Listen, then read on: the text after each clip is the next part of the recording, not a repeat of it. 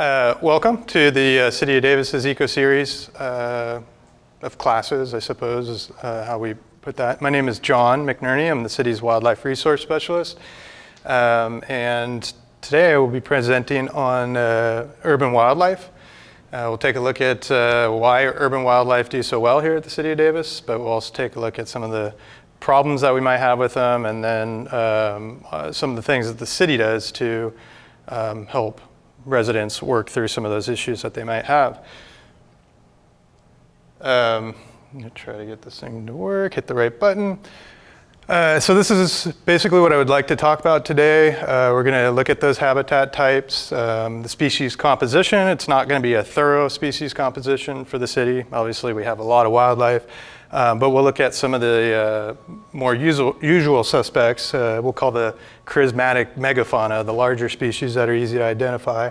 And we'll also look at some of the conflicts and conflict resolution, some of the planning elements, and then hopefully at the end we'll have some time for questions and answers. So the City of Davis is kind of unique in the sense that it offers quite a bit of habitat. And there's different types of habitats that we find here, including urban habitat. There's about 10 square miles of urban area in the City of Davis, and that includes 400 acres of parks, which is parks and green belts, so we kind of blend those together in that figure. There's also what we'll call remnant or restored native habitat areas. So these would be areas, for example, like South Fork Buda Creek, which was once upon a time a real living creek and supported riparian vegetation. It still remains. It no longer carries creek water, but the habitat is still there, and it's still a very important habitat for wildlife here. But we also have some restoration areas that the city has spent some time planning, restoring to make better for wildlife. It's also agriculture. You know, some people scratch their head and say, well, how is agriculture habitat? But it certainly is. Hello. And there's roughly about 200 acres of ag easements that the city holds around the City of Davis, not necessarily in the city, but right on the edges and just a little ways away. So that it was important to mention those. You can see aerial of City of Davis here. You guys are all familiar with this. Interesting thing to point out, though, is that the urban area here, largely outlined by yellow, is an island in a sea of agriculture, so it's all around us. That is, can really help to support some species that are agricultural dependent. Hello, how are you? But also, as I'd mentioned before, we have an extensive greenbelt and park system, which lends well for species that forage out in agriculture to be able to come in and find cover to nest in town. So let's take a look at a few of the areas that we have. Are you able to see if I'm standing here? I kind of have to. All right. Because we can also clear a section over here if it's easier. Okay.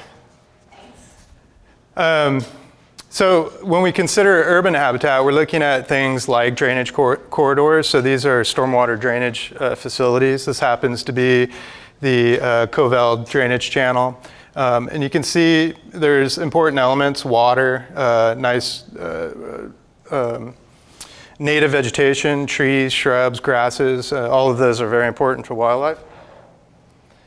We also have streetscapes and greenbelts, which offer a different type of habitats, a little more monoculture, turf grass, and some of the trees there, but it's still important. Parks, as I mentioned before, there's a lot of them, and same kind of thing, a lot of turf grass, but trees and shrubs and other things that offer cover for wildlife.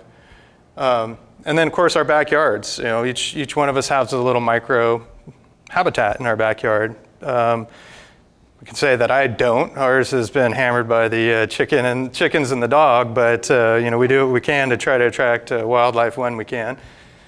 And then jumping into the created and remnant habitat, you guys are familiar with the city's agricultural buffer areas. We have a really nice example of that up around the north part of Davis, the El Macero agricultural buffer, as well as the I'm sorry, that's the wild horse agricultural buffer in the north, and down to the south, the El Macero ag buffer. Not quite as extensive as the wild horse ag buffer, but it still offers a considerable amount of habitat. And these ag buffers are unique in the sense that they do border agriculture and residential habitat. So you have urban habitat, you have agriculture, and then you have this strip of natural habitat in between, which can really increase diversity and abundance of wildlife. Stormwater retention basins, very similar to the conveyance channels. These are areas where we collect stormwater, offer sometimes permanent year-round water. That's the goal, but in the recent years, it's been difficult to maintain water in there without any rainfall. I'm sorry, these are, let's see, we have the core area pond. This is also known as the dog park pond. It's off of 2nd Street next to Sudworks. This one is the north area pond. That's up in North Davis off of F Street. And the west area pond, which is in West Davis,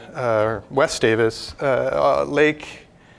The closest intersection would be Covell and Lake. It's kind of a large L-shaped detention basin in there. And all of these are very attractive to a lot of different wildlife, but more importantly for waterfowl and shorebirds when there's water available for them. I already kind of mentioned the Poudre Creek Parkway. This is along the remnant North Fork of Poudre Creek. No longer carries that water, but it still offers important habitat. And then right adjacent to the Poudre Creek Parkway, remnant North Fork, we have the Woodbridge Natural Area. And this is one of the city's earlier attempts to use the existing riparian corridor, the trees and the shrubs along the creek there, but then to spread it out and mimic a natural floodplain, if you will, where we see a transition down from large trees to smaller grasses and shrubs. Are these accessible? These are all accessible so far. This is, you could take the Poudre Creek bike path, so if you are familiar with that bikeway down along Poudre Creek, the best way to get there would probably be from here, let's say, is to take, let's see, you could take pole line down, just stay on pole line to Drummond, take Drummond down to the end, and then you can pick up the bikeway there. If you go to the east, you pick up a lot of the riparian. Actually, you could go either way from that point and still be in those habitat areas. And of course, agriculture, and this is one of the city's holdings. There's no easements out there, but it's just an example of a crop type, which is very beneficial to Swainson's foraging. This is alfalfa. There are other crop types that will support lots of different birds of prey. Not so much good for nesting, especially for birds because of the disturbance level associated with agricultural practices. Other elements that we find here locally that will support wildlife is the beautiful tree canopy that Davis supports. So we have trees everywhere here. We have a very mature urban forest, an extensive greenbelt system, and that's important not only for the cover and the food that those greenbelts provide wildlife, but also the corridors that they provide for those animals to move through and around the city. The city, urban areas just are a little more environmentally stable as far as the climate goes. We tend to be warmer on average just because of all the cement and concrete, asphalt. It heats up during the day, then it releases it back into the environment at night. And that can be a benefit to some wildlife species. They have to use less energy to thermoregulate, so they don't have to shiver quite as much to maintain their body temperature, which makes them more fit to be able to reproduce.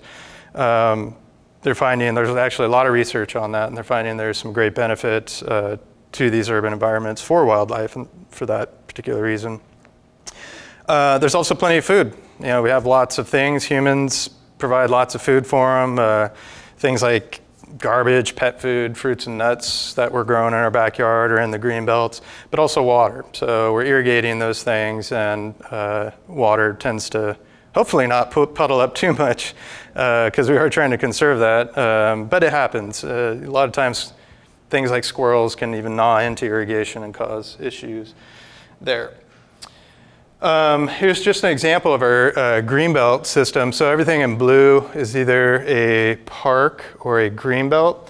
And you can kind of see, I like to envision this as, all the blue as like our body's circulatory system. And you can see anywhere these blue kind of reach in are kind of like capillaries. And if you think of wildlife as blood cells, they can move freely into here and access all these different resources in here. That can be a good thing for the wildlife. It can be a good thing for people who enjoy wildlife, but it can also be a problem for folks who are challenged or have conflict with wildlife in their backyards or at home. So talk a little bit about what kind of species we see here in the city. We have the whole gamut, running from mammals, birds, reptiles, amphibians. We have them all. We have protected species like the burrowing owl, Swainson's hawk, other birds of prey, owls, for example, great horned owls, white-tailed kites. But we also have a whole host of migratory birds, and these are birds that are here during the summertime, but then they'll transition and move down to lower climates during the winter where it's a little bit warmer. Those are protected under the Migratory Bird Treaty Act, and therefore they receive a little additional protection, specifically when it comes to their nesting. We also have some locally rare species, but they're not necessarily protected. They might be abundant in the state of California and or regionally, but not here in Davis. And so we are certainly interested in protecting those as best we can. Like the Sacramento Valley red fox and the yellow-billed magpie. I can't remember the last time I've seen a yellow-billed magpie here in town, which is, they used to be all over the place. In fact, quite annoying, but now they're rare to see. Whole host of common species here. Examples like this common crow, eggcorn woodpeckers. There's also a few other woodpecker species that we host.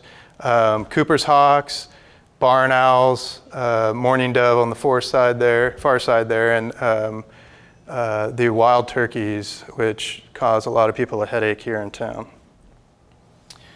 Some of the mammals that we'll see around here, ground squirrels, very common all around. Tree squirrels. This is the eastern fox squirrel, becoming more and more abundant around town. This is a non-native invasive species, highly invasive. It's moved like wildfire through the city. And so it's a new challenge for a lot of folks at home. We also have rats, both the Norway rat and the black rat or roof rat, raccoons, and then the black-tailed jackrabbit there with its giant ears. What I didn't put on here, which we certainly see a lot of, are the cottontail, the desert cottontails. Super cute with their fluffy tails. Here are some of the reptiles we see. These pretty much represent all three snakes that we may encounter around town. This is the green racer. It's a really strikingly beautiful snake in a very simple way. It has a kind of an olive green or an avocado green backside and a yellow underside. These ones you see very briefly because they're very quick and they're very elusive, so they tend to, once they see you, usually before you see them, they run away pretty quick. Another very common one is the gopher snake, or also known as a bull snake. That's probably the most common here in town. And What is the what snake? bull snake, some people call them a bull snake, yeah. The gopher snake is the preferred common name, I suppose. This one here is a garter snake. That one happens to be a common garter snake, but we do have terrestrial garter snakes, and quite possibly on the edges of town, maybe even a little further than the edges of town, the giant garter snake, which is a state and federal threatened species. And then the western fence lizard. These guys are all over the place in the green belts and ag buffers around town. Very much a source of entertainment for our dog as we walk her through there. Are any of the snakes poisonous? We have no poisonous snakes. On occasion, I will take a step back and say every once in a while we will see rattlesnakes.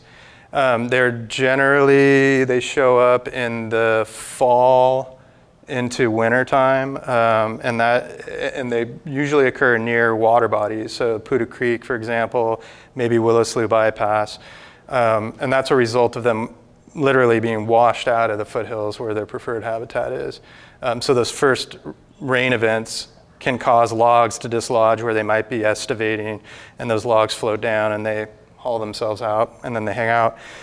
Generally not a lot of cover for them, and they tend to be predated pretty rapidly, so we don't have breeding populations down here.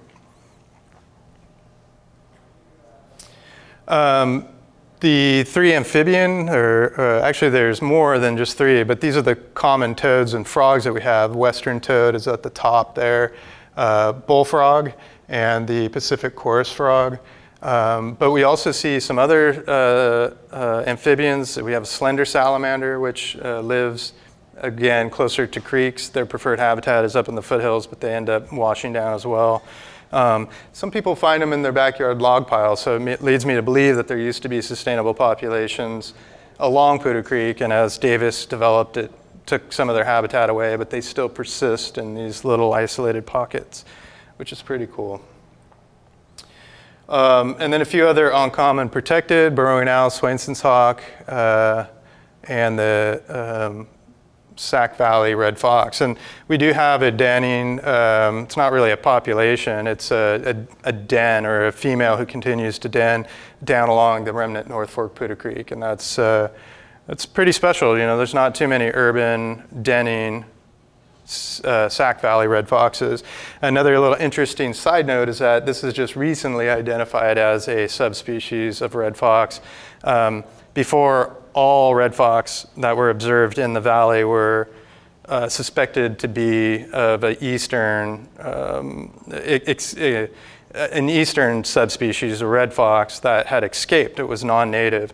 The only native red fox that had been identified were the Sierra Nevada red fox population at very high elevations in the Sierra. But they found that there are unique markers to these Sac Valley red fox that are more closely related to the Sierra Nevada red fox population than they are the eastern. So they were able to designate those as a specific subspecies that are native to California, which is pretty neat too. Okay, so jumping into some of the conflicts that we see with our wild friends, there's really kind of two classifications. When you look at conflict, there's generally two sides. And so what I've done here is broken it out into wildlife as the problem, and a lot of the issues that we see are can be related to public health and safety issues, but also aesthetic impacts, and we'll dive into that a little bit more later. Property damage can be a common conflict with wildlife. Resource competition, so going back to the fruits and nuts and vegetables that we all adore in our backyard, so does other life. You know, it's food, everybody wants to get in on the action. And then what I'll call space invasion, and I'll explain that in a little bit. But there's also humans as the problem. You know, the wildlife aren't always the culprit in the equation. We create habitat for them, therefore we attract them. We also remove habitat that we've created for them and or that they were occupying. So we're kind of forcing them into places where they might not necessarily want to be, but they can certainly be there, and we are there too. So we are now in close proximity to each other. Disturbance, so you know, any kind of noise, excavation, you know, going out, running the dog around a sensitive nest site, those types of disturbances can really impact wildlife. Feeding is a real problem, and that's probably the root of most of the urban wildlife problems that we have. But then on the other side, some of those food indirectly offered or being accessed by especially birds of prey may have eaten poisons that we put out. So rat poison, for example, can be a real problem. The problem with rat poison is the non-target secondary poisoning. So for example, a rat would come along, eat some of that poison, run off, be really sick because it's poison, and it's an easy prey item for a hawk. So the hawk comes down, eats it, it ingests the poison, and it suffers the similar fate. And then just lack of tolerance. So we have cases where people just don't like having the wildlife in their yard. They're not causing them any problems other than being there. So that can be a common conflict. But we also see wildlife versus wildlife conflict. So it's not all just humans and wildlife battling out. Sometimes it's between different species of wildlife. And the common problem is non-native invasive species. So we see a lot of these non-natives which have either established naturally or were brought in and released, like the eastern fox squirrel. But Canada geese are a non-native breeder to California. They migrate down here. They spend their winters down here, but the natural populations lift up, fly up to Canada and breed up there. But now we see them living in urban areas because they like the golf courses we provide for them, very much like the Arctic tundra. They also like our stormwater retention basins. It's a nice place. There's great food. They don't have to move very far. And then there's plenty of agriculture around. Urban areas are also, they're missing the main predators of those guys. So predation is very low, and they're able to be very successful in their breeding. European starling is another one. They're a very lovely song to hear, but they can be a problem because they're nest parasites, so they'll lay their eggs in other birds' nests, and then their young grow quicker than those birds, and so the natural chicks of that parent end up kind of getting pushed out of the nest, and the starling chicks survive, so that can certainly impact them. And then bullfrog. They can wreak a lot of havoc for some of the native amphibians. They really change the dynamic of that system in those places where they've established. So wildlife and wildlife conflict. So looking at some of the conflicts that we have, we'll kind of pull out the main issues that I described earlier. But wildlife as a public health and safety threat. And this could be, there's a whole host of diseases that wildlife will carry. Just like humans host a whole lot of diseases, as do our animals, our pets, dogs and cats. Some of the more common ones that show up from wildlife, rabies, salmonella, plague, but there's also a bunch of others. Most of those are related to would be picked up via feces. So if we ate the feces, we become sick. Luckily, our hygiene is good enough that we are able to wash most of those diseases off our hands before they go in. But certainly there could be some instances where, maybe a child who doesn't know any better can pick something up and put it in their mouth and end up becoming sick. But then there's some that aren't consumed. They can be, with parasitic or sustained through a bite. Traffic hazard. So wildlife is a traffic hazard, and that occurs. Generally, it's when we have our larger animals like turkeys or geese that are crossing the road. Could be a coyote.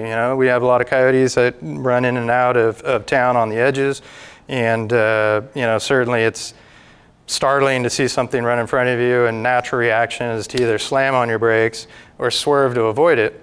Those two actions right there are a good way that accidents happen. Certainly a person following too close could collide into the back of you, or you might swerve out into a bike lane and hit a pedestrian or a bicyclist. It happens so quickly, and we don't have a whole lot of time to process. So they can cause traffic hazards. But also attacks. So these would be like direct biting, scratching.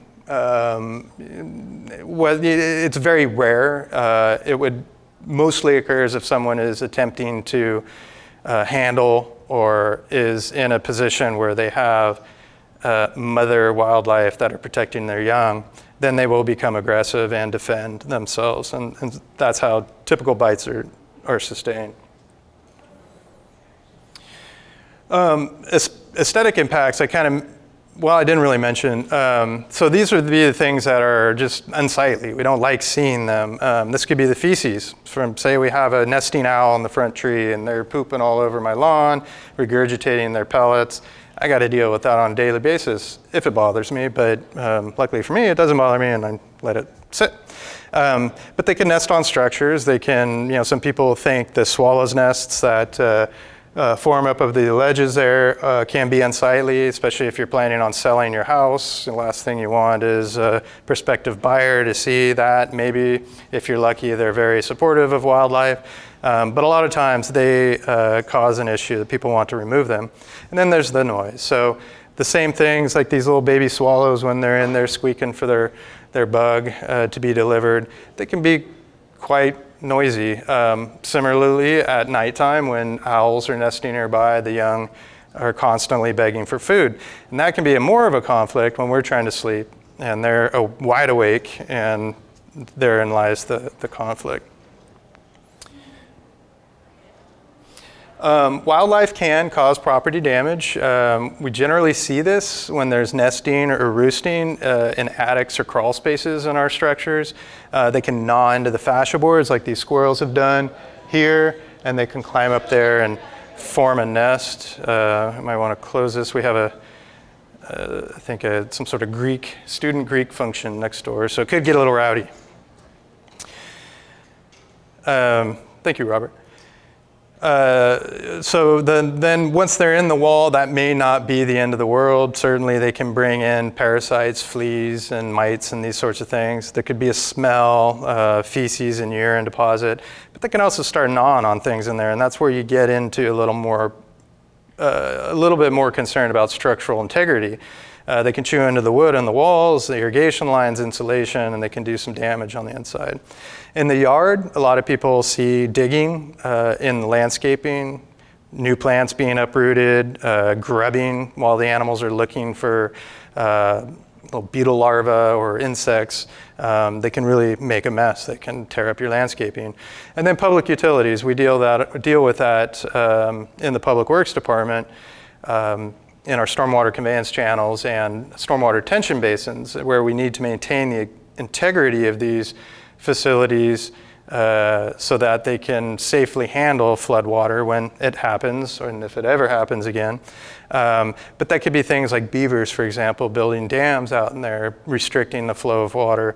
And it could be like muskrat or ground squirrels that are nesting into, or rather burrowing into the sides of our detention basins, which compromises the integrity of those structures.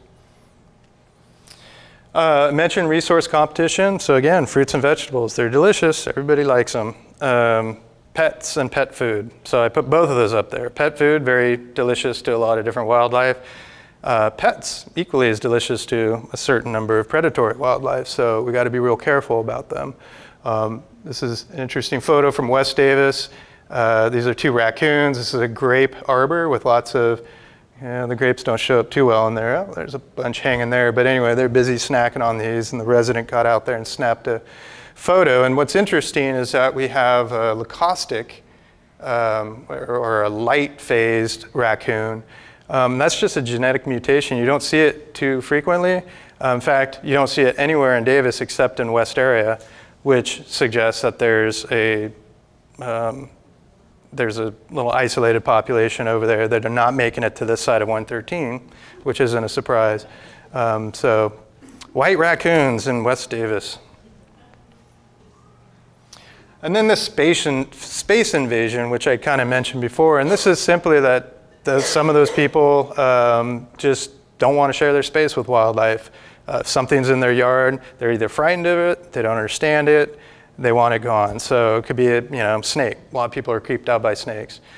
I don't know if it's in our DNA or somewhere in our evolution. But a lot of people do not like snakes. Just like spiders, and I don't really. They're creepy, but anyway. So skunks, raccoons, these sorts of things in the backyard, they may not be causing any physical or aesthetic damage, but just the fact that they're there could be a problem for some folks. And I mentioned habitat creation and removal. Backyard example again, look at this, this is beautiful. This is wildlife's dream. Lots of cover, there's nectar, there's probably some fruit and veggies. I don't see any water, but I'm sure it's there because it's a nice lush garden. And then there's natural habitat, like open land that was occupied by wildlife, but then gets turned into something else. So in this case, there's burrowing owl living out here, and then they're selling the property, ready to develop it. So that's a bit of a problem. Disturbances, already kind of mentioned, so it could be noise, dogs, cats, pedestrians. Tree maintenance. We're having an issue right now locally where we have PG&E's contract crews going through and trimming up trees. It concerns a lot of folks for obvious reasons. We're in the peak of breeding season right now. It just takes one misguided snip to take a nest down, and there's a problem. PG&E does follow some guidelines to do some pre-pruning surveys to look for nests, and they avoid trees that have them in there. So at least they have some mechanism in there to protect them. This is actually out at the Wild Horse Ag Buffer. You can see off-leash dog. That's a real problem, or has been a real problem. It seems to be a little better now, but there's a lot of burrowing owl out there, so we want to make sure that people's dogs don't run up and snag one and kill it. Supplemental feeding. So this is basically loving wildlife to death. So people like to have wildlife around. Their yards might attract them, but they might be interested in trying to provide additional elements, bird food, for example. But a lot of times feeders are put out there, they're not maintained, and diseases can actually, it becomes kind of a little hub for one bird that's sick comes in, eats, deposits its virus or whatever, another bird comes in that's otherwise healthy, and boom, he's got it, and it can spread that way. So consistency is another issue. We might put them out there when it's convenient for us, but then, gosh, they're going through a lot of bird food. I'm just going to stop putting it out there. And now you have all these birds that are like, hey, where's the food? We don't know where to go now. It's the middle of winter. What do we do? A lot of those birds end up starving. Habituation could be a real problem, so they might become reliant on that food source and unable to find their own. Then there's the unintentional feeding. I already mentioned pets and pet food. But trash, that happens a lot. In fact, that can be a real issue with coyotes. And it just happens that that's not a coyote. It's some sort of wild dog that's eating a trash can, but he's a good analog for a coyote who might come in and dump a trash can. But interestingly, coyotes, as well as other wildlife, love all the fruits and veggies as well. So it's not just the garbage.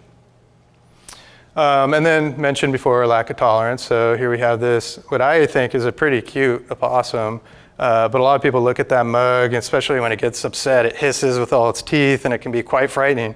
It's this giant rat that looks fierce, and it's not a rat, but anyway, it's, it can be a real problem for some folks.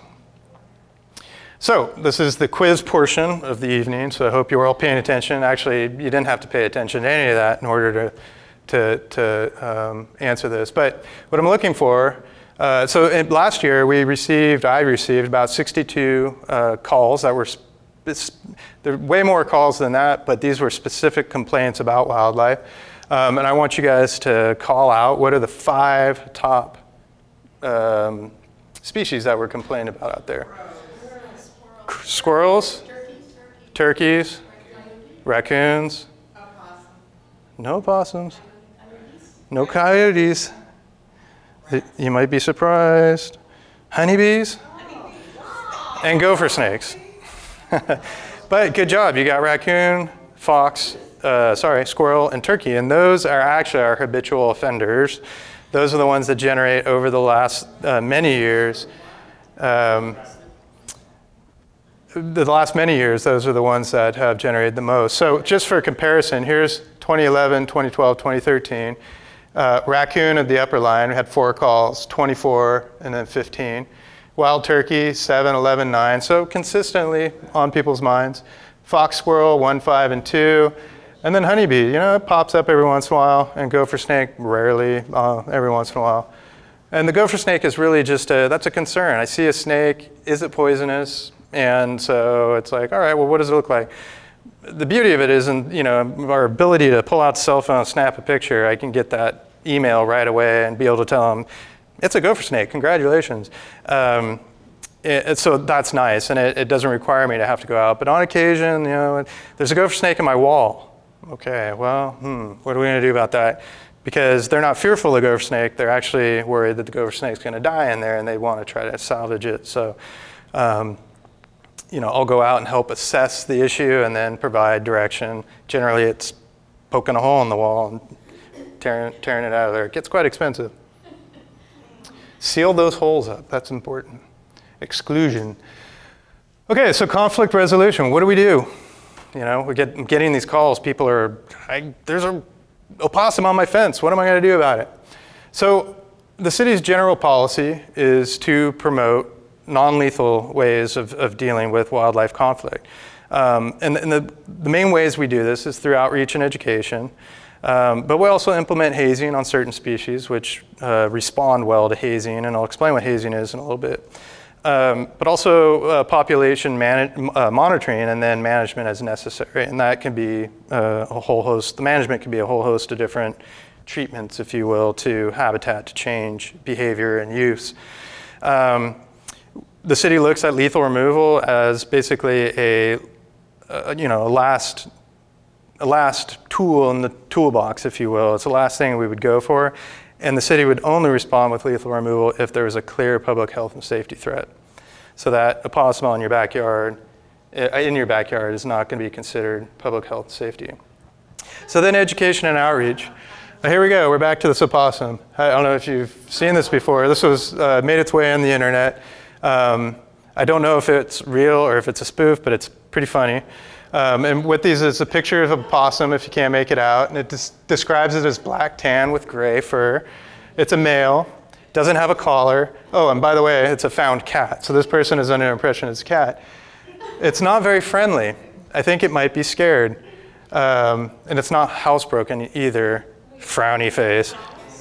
So it says on Sunset Boulevard. I have to imagine in my mind Sunset Los Angeles, and therefore there's somebody who's a little misguided. But anyway, outreach and education, at the very minimum, our hope is to have people be able to positively identify an opossum rather than a cat.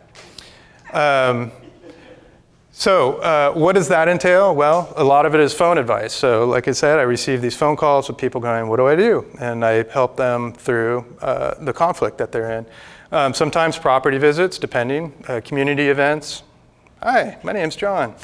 And school presentations, which is a lot of fun because kids, they like to see pictures of wildlife. They have lots of interesting questions, and everybody's got a story about wildlife. There's also things that we'll do is we'll look at, some of the things that we communicate are, I think most importantly, the species behavior and life history of each one of these wildlife that may be causing an issue. I think that is important because it helps people to understand the animal, why it's doing it, and sometimes that gets them past the fear of it into a little more appreciation for what it's doing there. Not always. I mean, if it's digging into your wall, you're not going to be able to appreciate that. So then there's conflict resolution strategies, which is helping people out with coexistence. So to say, look, you got to take a step back or forward, and that animal, not literally, but meet somewhere in the middle. Try to figure out how both you and that wildlife can use your backyard. It's not always possible, but sometimes it is, so it's good. And then recommendations for deterrence. And deterrence are, I actually added a slide here to help explain that. So deterrents are basically methods that we can arm ourselves with to deal and coexist with the wildlife out there. So I broke it down real simply into what works as far as deterrence and what doesn't. Persistence, that's number one. You gotta be persistent. You gotta stay on top of it. If you're gonna go to the negotiating table with wildlife, you gotta keep meeting them, keep talking about what's going on out there. So, if you start putting deterrents out, if you start looking for holes around the house where they might be getting in, you got to keep going, you got to finish that. Speaking of which, exclusion, very important, especially when at home. You have to, constantly monitor around the house, look for anything bigger than a quarter, That's going to allow some form of wildlife in there. Obviously, insects and maybe snakes can get in through a smaller hole, but they're less interested in being in your house than, say, a squirrel or a rat who might find food or cover in there. So yeah, monitoring the home, fixing those holes. Also, if you have a skunk who might be utilizing an old wood pile in your backyard that, now the wood burning ordinance, we might all have a little pile of logs that it's kind of quietly rotting away in the corner. That's beautiful habitat for a skunk. They'll get in there and they'll have their babies, and then they will hang around your yard. So excluding them from that by either disturbing the pile or removing it, or covering it and sealing it, that's going to be important. Removing food and cover and water. Wildlife, like humans, need those three basic things in their life. They need cover, they need water, and they need food.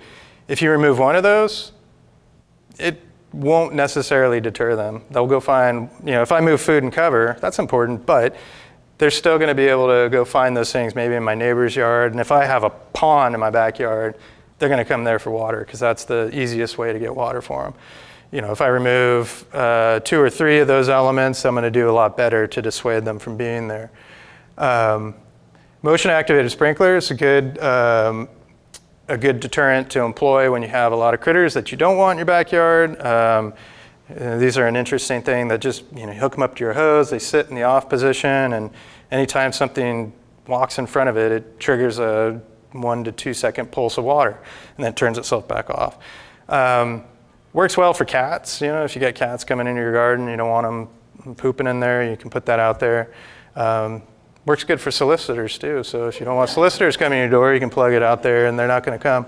But warn your mail person because they may get a little bit upset. Davis Ace carries those. So turkeys, raccoons, opossums, skunks. We've used them for my partner and I have used them for chickens. Our chickens to keep them out of our planting beds in the backyard. We lost that war, by the way. But that motion-activated sprinkler gave them a real solid run there for a while. Squirrels are a challenge. It depends on what the impact is, but if they're rooting around in the garden, there's not going to be a lot except meshing and hardware cloth to build things. You can try those motion-activated sprinklers. You have to set them pretty low to the ground in order to have them break that beam. Dive in there. Cutting back the tree limbs, if someone says I have, and I actually can give you a perfect example. I've had somebody call in and say, I have a prize persimmon tree. These are award-winning persimmons that I'm producing on my tree, and the raccoons and the rats are coming up there and they're eating them, and I don't want that to happen anymore. Okay, so I tried to explain to them, there's not going to be a lot you can do. What you can try to do is put flashing, so steel flashing, 2 feet at least, about that much around the base of the tree. I wrap it around the trunk, and that can reduce their ability to scramble up. Now, 2 feet it's not very long. We try to recommend as much as you can get on there because those ground squirrels can leap, or not the ground squirrels, but the tree squirrels can leap pretty high and they can get above it and gain purchase and run up there. The other thing you need to do is protect the canopies. So they run along the wire, there's a branch on the wire, boom, they're in it. You have to cut it back 8 feet minimum. So you think about that. Is that even possible? In a lot of cases, no, in a backyard. Those squirrels can jump 8 feet. From wire to tree, and that's in a straight line. If the place where they are is higher, they can jump considerably further because then they use their gravity. If it's the other way, we don't have to worry about it. Maybe a shorter distance, they can't jump up quite as much. But they're